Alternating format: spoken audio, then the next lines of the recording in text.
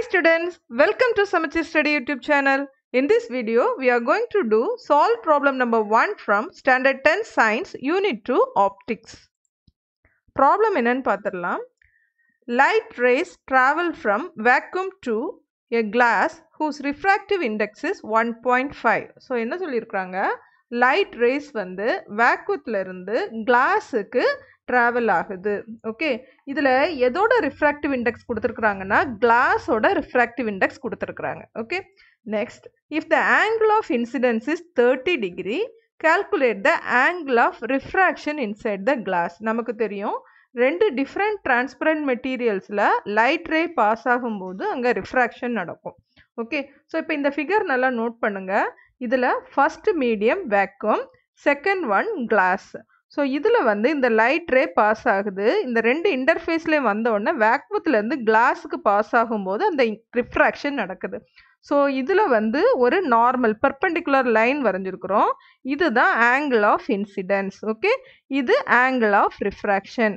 இப்போது கிளாஸோட refractive index value கொடுத்துட்டாங்க. அது வந்து μ2. செகண்ட் மீடியத்தை நம்ம μ2ன்னு எடுப்போம். ஓகே, ஸோ அது 1.5. பட் வேக்வத்தோட ரிஃப்ராக்டிவ் இண்டக்ஷன் வந்து வெல் நோன். இது வந்து 1, அதோட வேல்யூ 1. அதில் அந்த ப்ராப்ளத்தில் கொடுக்கலன்னாலும் நீங்கள் அந்த வேல்யூவை எழுதிடலாம். ஸோ வேக்வம் μ1ன்னு மார்க் பண்ணணும் அதோட refractive index. Okay, so μ1 equal to 1, μ2 equal to 1.5. தென் ஐ கொடுத்துருக்குறாங்க, ஆங்கிள் ஆஃப் இன்சிடென்ஸ் 30 டிகிரி. இப்போ என்ன கேல்குலேட் பண்ணணும், இந்த ஆர் கேல்குலேட் பண்ணணும். இந்த ஆர் தான் அன்னோன். ஸோ இப்போது நம்ம டெக்ஸ்ட் புக்கில் படித்ததில் எந்த ஃபார்முலா வந்து இந்த எல்லாத்தையும் ரிலேட் பண்ணுதுன்னு பார்க்கணும். ஓகே, அது என்ன படிச்சிருக்கிறோன்னா ரிஃப்ராக்டிவ் இண்டெக்ஸில் ஸ்னெல்ஸ் லா படிச்சிருக்கிறோம். இந்த லா எழுதியிருக்கிறேன், sin I divided by sin R equal to μ2 by μ1. Students, எல்லா வேல்யூஸுமே நம்ம இங்கே கிவன் வேல்யூஸ் தான்.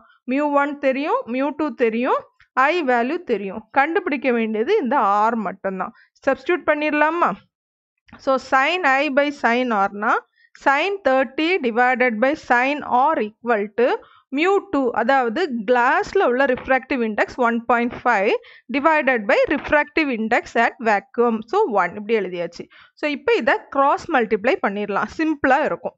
ஸோ cross multiply பண்ணோன்னா இங்கே sin 30 தான், 1 into sin 30.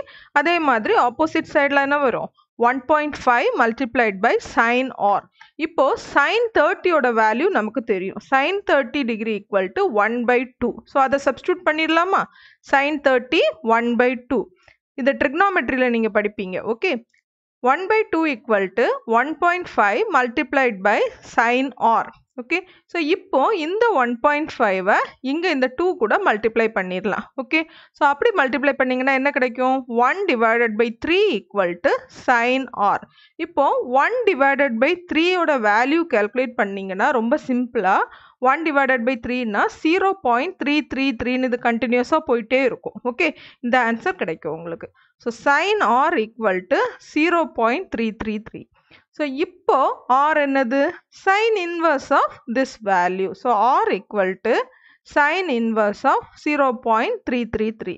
இதுக்கு அந்த சைன் டேபிளில் நீங்கள் எடுத்தீங்கன்னா இந்த வேல்யூ கிடைக்கும். Sine inverse of this equal to 19.45 degree.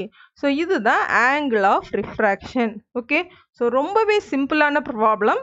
Just ஸ்னெல்ஸ்லாம் apply பண்ணி கொடுத்துருக்கிற வேல்யூஸை அப்படியே சப்ஸ்டியூட் பண்ணிங்கன்னா உங்களுக்கு ஆங்கிள் ஆஃப் ரிஃப்ராக்ஷன் கிடைச்சிரும். Okay students, hope you understand this problem. If you like this video, please subscribe and share it to your friends. Thank you so much for watching.